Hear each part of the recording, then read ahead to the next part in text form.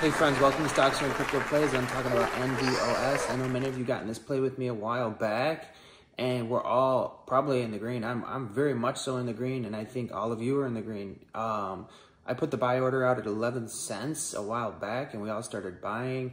Everyone was very excited about it, and then we just were stagnant for a while. We go up, down, up, down, up, down, up, down, and I don't know, some of you probably jumped ship, but if you're still in it, we are up 77% in the last 30 days, and we're up again today.